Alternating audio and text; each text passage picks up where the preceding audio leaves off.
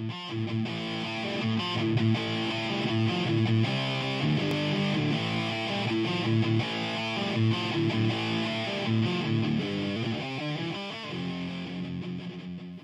guys, this is Jeremy from AAFU. A few weeks ago, Paul put out on the show a little tidbit about what he called the cell phone challenge. Basically what he was talking about was saying that you set up a life-size silhouette target, you go back 5 yards, you hang your cell phone 6 inches below the head of that silhouette, and you fire a magazine into the head on that silhouette target.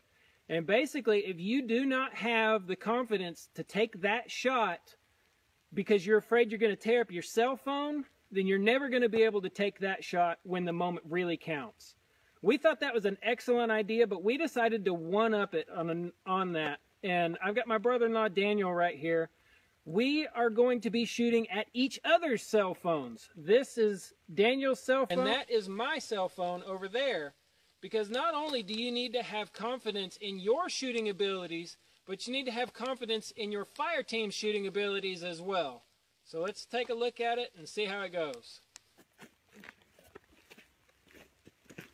So we'll do